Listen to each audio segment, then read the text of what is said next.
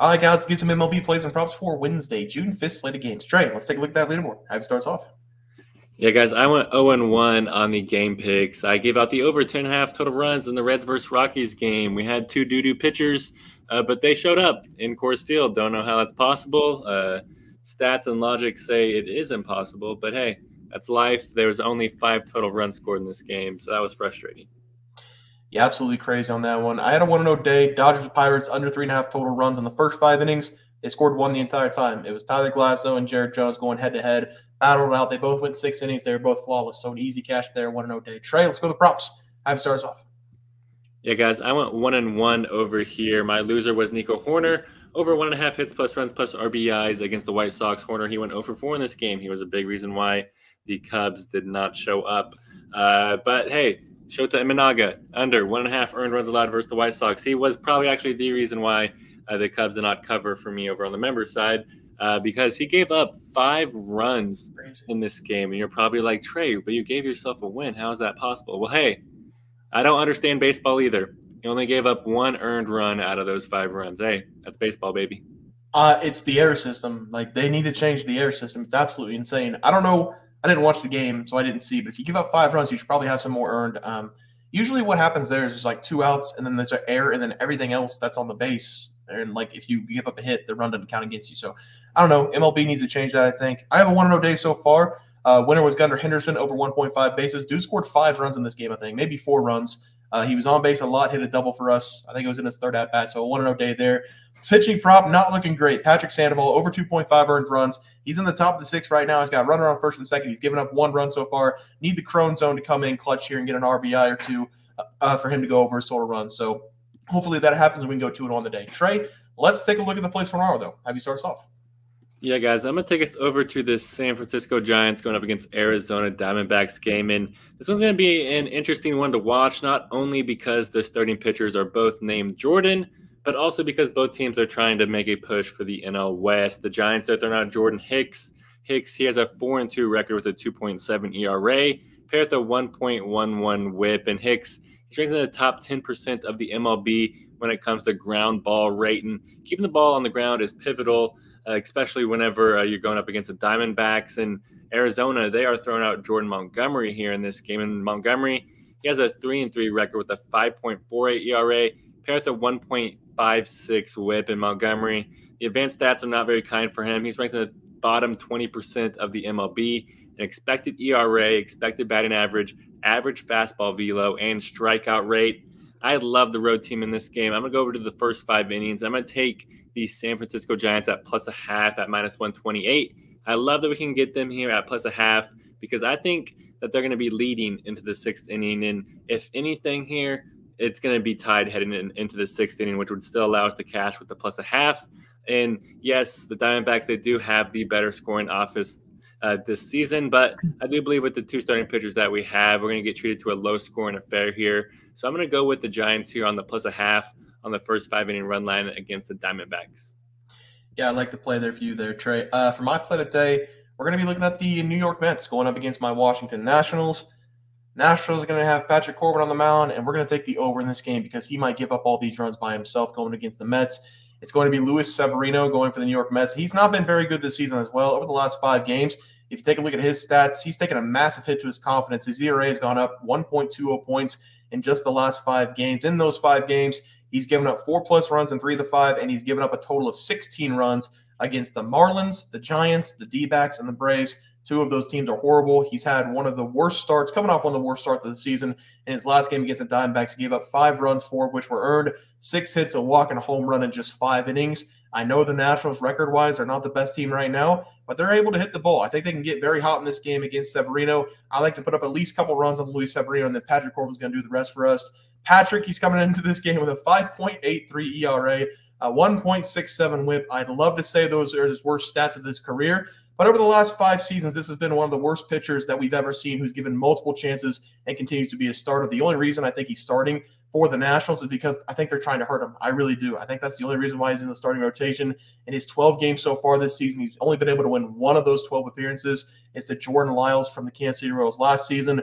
Corbin, he's given up 3+ runs in 7 of the last 10 games. He's given up 6+ hits in 8 of the last 10 games. He's bringing his hit total up to 85 on the season in just 66 innings. The Mets, they're not a good team. Everybody can agree with that, but anybody can hit off Patrick Corbin at any time. I like him to give up several runs in this game. Give me the over with the 2 arms on the mound as the play. Trey, let's go to the props. Have you start us off? Yeah, guys, I'm going to take us over to Jonah Heim here, and I'm going to take him to go over a half hit against the Tigers. I love this over for Heim in this game because I didn't know where to see him get a hit here, and this is a little bit of a risky bet because he's found damn near the bottom of the Rangers batting lineup. In fact, he's at the 8th spot for the Rangers, so he's not going to get a ton of opportunities in this game, but even with his limited opportunities, I believe that Heim is going to cash. That is because of his matchup against Kenta Maeda. Maeda, he has a 6.25 ERA paired to 1.41 WHIP. Maeda, he's ranked in the bottom 20% of the MLB in a ton of advanced stats categories. And these two, they've only faced off in 5 career at-bats, but Heim, he does have an 800 career batting average against Maeda and even has a dinger. So I'm going to go with Jonah Heim here. I'm going to take him to go over a half hit versus the Tigers. Yeah, I like that there for you, Trey. For my play today, I'm taking Francisco Lindor over 1.5 base against the Nationals. I've already talked about Patrick Corbin a little bit. He's coming in with a 5.83 ERA, a 1.67 WHIP, 85 hits given up in just 12 games. Some of the worst numbers you're going to see this season in the Major League Baseball. You can probably take anybody on the New York Mets. If you want anybody on any team that Patrick Corbin's going against, he'll probably give up at least half the team will probably get a hit off of him whenever he's on the mound. But just over the last 7 games, he's given up 6+ hits in 6 of those 7 games, and he hasn't been facing high-quality opponents either. He went up against the Guardians, the Mariners, the White Sox, the Blue Jays, the Twins, and the Red Sox. I'm going with Lindor in this game because he's been a lot better at the plate over the last 5. His batting average was barely sitting above 200 late in May. Now he's hitting 228, collecting 8 hits over the last 5 games. He's been dialed into the plate, and there hasn't been a lot of pitching around Lindor this season for the Mets. He's only drawn 19 walks this year. Teams are going right at him. I think Patrick Corbin's going to go right at him because that's the only mode Patrick Corbin has, throw it right down the middle. And I think he's going to get a lot of opportunities in this game to hit some balls very far against Patrick Corbin. So I'm going to take Lindor here over 1.5 bases as the play. Trey, let's go with the pitching props. Have you start us off? Yeah, guys, I'm going to go with Logan Gilbert here, and I'm going to take him to go over 18.5 outs going up against the Athletics. I love this over for Gilbert in this game. Even though this is a massive number, we do need him to pitch 6 1/3 innings to cash this bet. But I do believe that he's going to pitch that deep here in this game, and that's because of Gilbert's matchup against the A's. Gilbert, he historically owns Oakland, and he's pitched against the A's in 9 career starts. And Gilbert, he is 2-0 in those starts with a 3.33 ERA. And I do expect him to carry that momentum into this start too. And that is because the A's, they simply cannot score runs to save their life. They check in 3rd from last in the MLB when it comes to runs per game in the first 5 innings, because Oakland, they only average 1.95 runs per game during that span. That's going to allow Gilbert to pitch deep into this game, and that's going to allow him to hit the over for us. So give me Logan Gilbert. I'm going to take him to go over 18.5 outs versus the A's. Yeah, I like that one there for you as well. For my pitching prop, Miles Mikolas. Over 2.5 earned runs going up against the Astros. I think I did this last Friday where I attacked both Miles Mikolas and Patrick Corbin. I was able to win both of those plays with these guys on the mound. I'm looking to do it again because we've been gifted another day where both of these guys are starting at the same time. Miles is coming into this game with a 5.54 ERA, a 1.32 WHIP, about the same as Patrick Corbin, but just a little bit better. He gives up a ton of hits and runs as well. He's been in 12 games this season also, 65 innings. He's given up 72 hits and 40 runs. He's given up 3+ runs in 7 of the last 10 games. And the Cardinals and the Nationals, I say this all the time, if they would just take these guys out at like the 3rd inning, they really just need to make them relief pitchers. But if they take them out in the 3rd inning as starting pitchers, I think they'd be considered some of the best pitchers in baseball. For some reason, once these guys get through the lineup one time and it seems sees their stuff, the 2nd time around, the 3rd time around, it's chalk. They can't get it out. Everybody gets a hit against them. That's normal for a lot of guys, but the numbers the 2nd time around for Patrick Corbin and Miles Mikolas, they're some of the worst in baseball. Sometimes these guys are just so bad they give it up in the 1st inning, but more times than not, both of these teams leave their starting pitcher in, and they suffer the consequences, leaving them in past the 5th inning. The Houston Astros, they have a ton of power in that lineup, and all it takes is a couple walks and a home run for us to hit this play. I love Jose Altuve to start off with a bang here going up against Miles Mikolas. Destroy his confidence even more than it is. But I'm going to take Miles Mikolas here, over 2.5 runs going up against the Astros out to play. Trey, let's go to the graphic. Have you start us off? Yeah, guys, I went with the Giants +0.5 on the first 5-inning run line against the Diamondbacks. I love Jordan Hicks in this game against Jordan Montgomery. And I just feel like, if anything, this game's going to be tied going into the 6th inning. So I love the +0.5 there. with the road team. Also going with Jonah Heim over a half hit against the Tigers. He's going up against Quinta Maeda, and that is just a barbecue. Put on a skewer right there for Jonah Heim to hit out of the ballpark. Also going with Logan Gilbert over 18.5 outs versus the A's. Gilbert, he's been as consistent as can be this season, and he historically owns the A's, and he has been very, very efficient, and I expect him to pitch deep. Yeah, I'm going to go with the Mets and the Nationals over 9 runs scored in this game. Patrick Corbin going up against Luis Severino.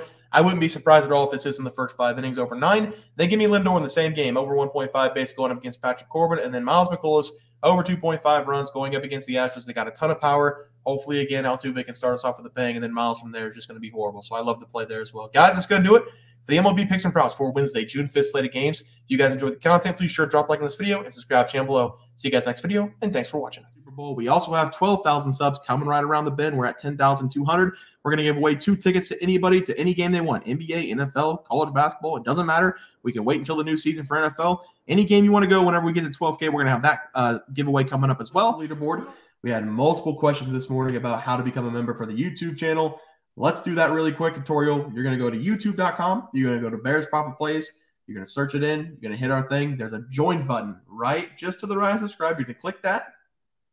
There's 2 options. You have the Bear Pack for $4.99. That gives you access to YouTube member plays. And then you have the Bear Pack Gold for $7.99 a month. That gives you access to our member plays on YouTube. And it gives you a 1-month membership to our website, bearsprofitplays.com.